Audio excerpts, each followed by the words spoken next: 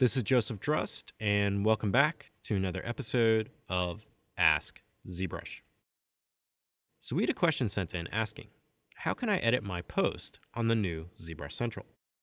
So to start off, I just have a browser opened up here, and I've just navigated to ZBrushCentral.com. And the question is asking about, after you've created a post on ZBrushCentral, how you can go by modifying or editing it. So first, we just need to make sure we are logged in. So I'm going to come to the Login tab here and click this. In here, I'm going to enter my username, and then I'm also going to enter my password. And then I'm going to click Login. After you are logged into ZBrushCentral here, you just need to come up to your little user icon here and click this. And then after this opens up, just click the very top here with your username. You'll be taken to the activity page here. In the activity page, just locate the post that you want to modify. So I'm going to click the earthquake heart keepsake here. It's now going to go directly to my post.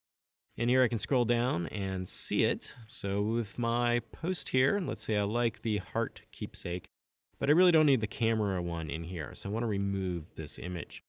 So as we scroll down to the bottom of our post, there'll be a set of icons here. And one of these icons is a little pencil. And if you hover over this, it should say edit this post. You want to make sure you're logged in, locate the post you want to edit, and then scroll all the way down to the bottom until you come across the pencil icon. And then if you click this, this will now take you into the edit mode.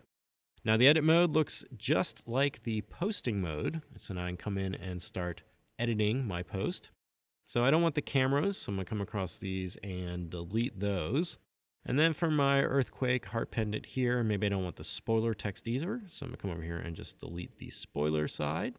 Now you want to make sure that if you have an image that you keep this little exclamation tag here. So if you delete this, that image is not going to work. So make sure if you're editing your post that you do not remove that little exclamation point that's in front of any of the uploaded images. So now I've just gone through and edited the post there. I can add some more text here. No more cameras for you. And then now I can come down here and click Save Edit. Now, after that has been edited and I've clicked saved, you'll now be taken back to your post and you can see the edit I've made. So now I just have the post here about the earthquake heart keepsake, and it's only displaying that image and nothing else. So for a quick rundown, to edit a post on ZBrushCentral, you first just need to locate the post. You can do this by going to your little icon here on the top of ZBrushCentral, clicking on your username. This will then show you the activity of all the posts you have made. You can click on that post, which will take you right to the post you want to edit.